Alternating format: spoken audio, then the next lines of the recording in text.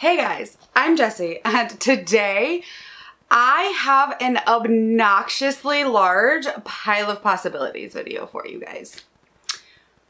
This is my October TBR, and it is absolutely unachievable. I know I cannot read the amount of books that I have. I have about 25 books on my pile of possibilities, which is what I'm calling my TBR now, because I have a goal for the month of October. And that goal is to read as many of my FairyLoot Illumicrate books as possible. I will say that typically I read these books pretty quick in comparison to some of my other like higher adult, thicker, denser fantasy books. These tend to read a lot quicker for me. And honestly, I'm not ashamed to DNF. Even if it's like a beautiful FairyLoot book, like I'm not scared to DNF it. So we might get through a decent chunk of these this month, but like I have no thoughts that I'm gonna actually accomplish this entire TBR. But what I'm going to do is I am going to show you all of the books, all 25 of these books that are on my pile of possibilities. And then I want you to let me know which ones I should prioritize, whether you've read them already and absolutely love them.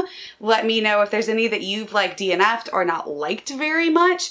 And then if you want to buddy read any of these, since I'm trying to get through them anyway, let me know, because I know a lot of us on here get these book boxes and then the books just sit. And I am definitely guilty of that. Like I get them and I get them every single month and I love them, but it's really hard to prioritize them when you have so many other books that you want to read. Like we can't possibly read everything, right? It's just a lot.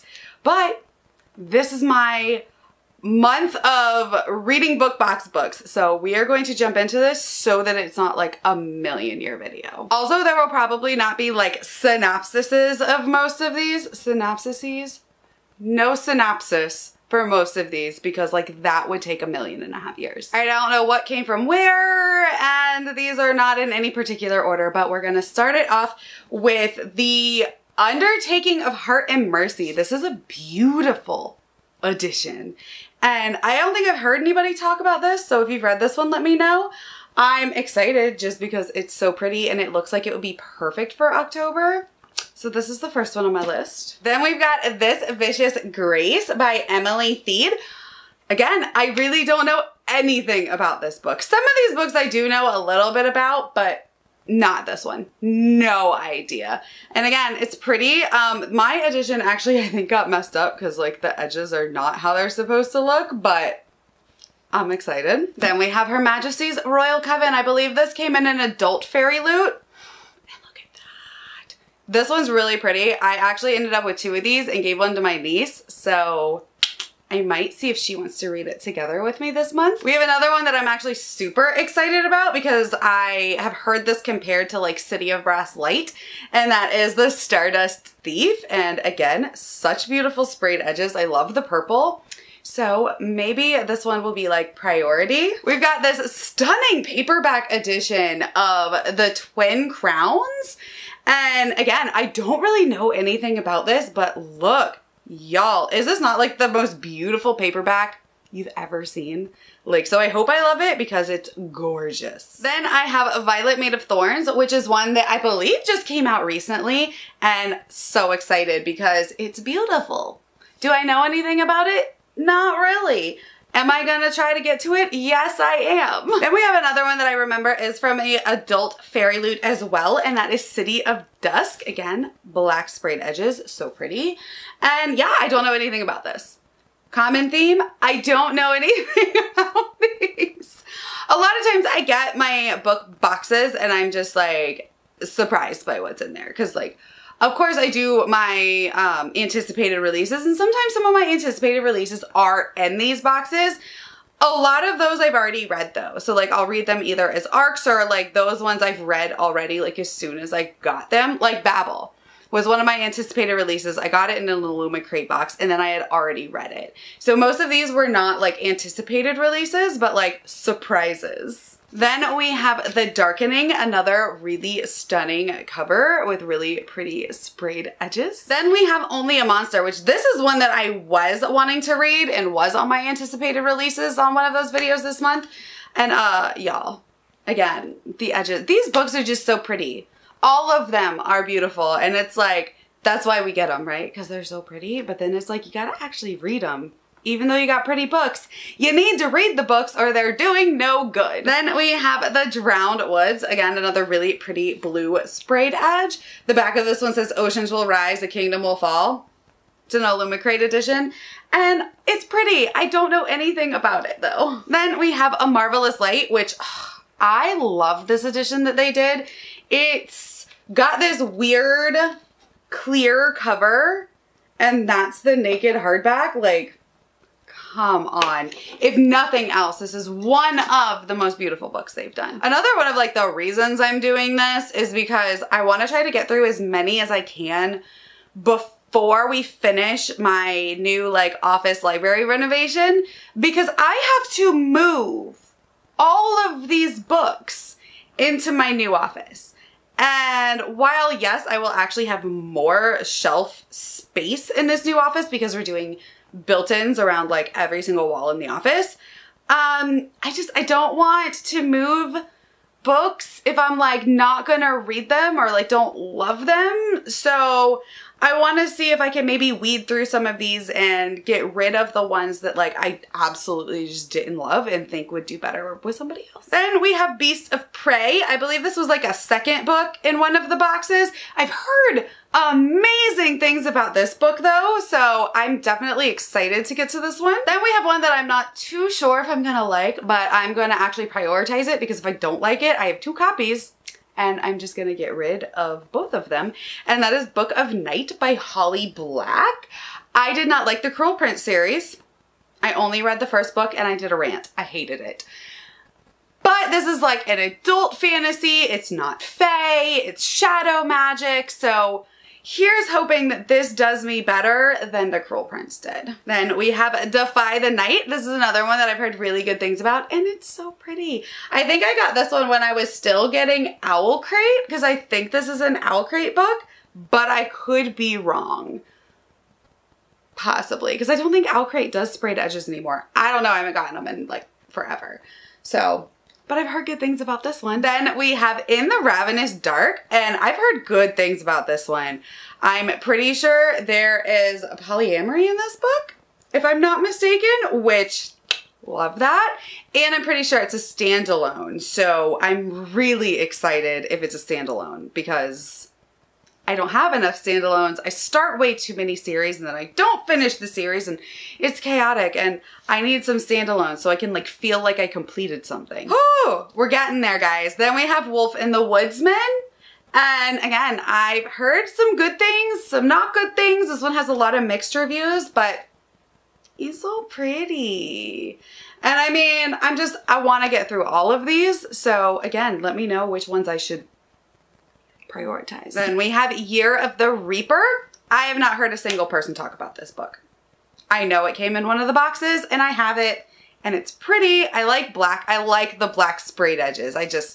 The black with the gold, I really like it. I like how it looks on the shelf. So hopefully I like the book itself. Then we have another really pretty paperback that came as, I believe, a second book in a FairyLoot box.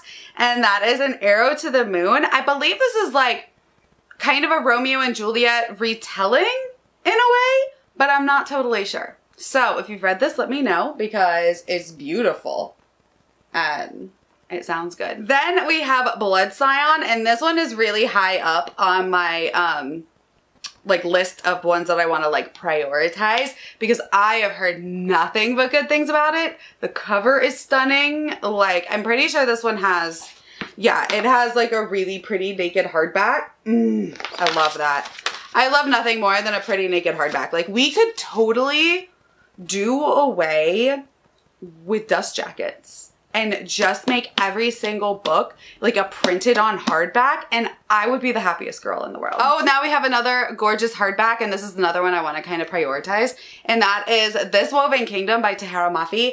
I really liked the first 3 books in the Shatter Me series. I never continued because I read the first 3 like when they came out. Never read anything else, but I liked them. So I'm really excited to read another book by Tahereh Mafi, and again, one of the most stunning editions. Then we have The Ones We Are Meant to Find. I believe this again was like an Owl Crate book when I was still getting Owl Crate. I've heard, again, mixed things on this one. So if you have read it, let me know what you think. We're getting close, guys. Now we have Daughter of the Moon Goddess, which again, this one was like really, really hyped and a lot of people love it. And I really think that I will because I really like Asian fantasies.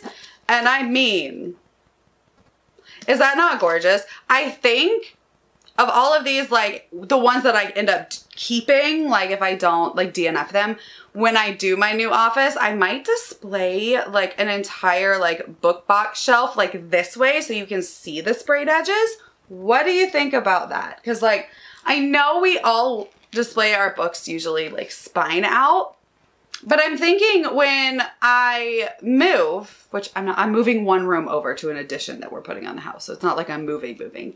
But I think when I move all my books, I might do like an entire shelf of just sprayed edges outwards. Then we have A River Enchanted by Rebecca Ross. Again, this is one that I don't know much about, but is really pretty. So we're gonna see what happens. We have The Girl Who Fell Beneath the Sea, and recently I've been hearing quite a few really good things about this that makes me think like I'm really gonna love it. So again, beautiful. I think it's a standalone. Is it a standalone? It might be a standalone. Let me know if you know, because I'm not sure. And then the last book, which is probably the one that I'm most unsure about, is Portrait of a Thief. This is not even a fantasy book at all. And this came in an Illumicrate box, and I believe it's like a heist book, like a heist mystery book, but it is not fantasy, which is outside of my normal comfort zone. So I might actually try to prioritize this one just because it's outside of my comfort zone. Like, it's not even sci-fi. Like, it is not what I normally read. But I want to try it out because I got it. So why not read it if I have it? Y'all, that's a lot of books. October is gonna be wild. And like, I still have other things to do in October, like work and be a mom. And like, I'm taking, you know, a trip to Busch Gardens and like Halloween. And I have things going on in October, like outside of just like locking myself in a room and reading.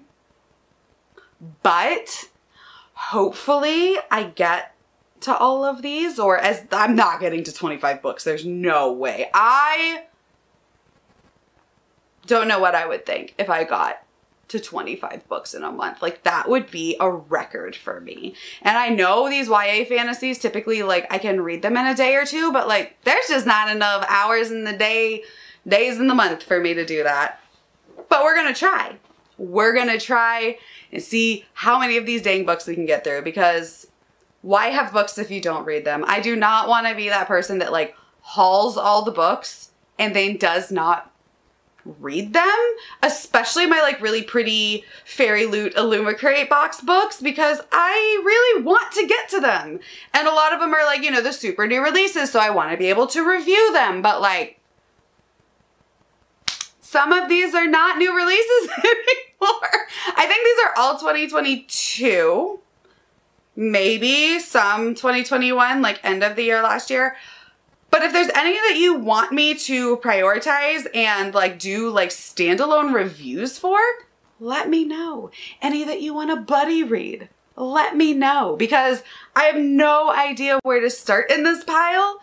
So I need your help. All right, guys. Well, thank you for hanging out with me and going over this like ridiculous pile of possibilities, TBR, that I'm going to be trying to get to in October. Wish me luck. Bye.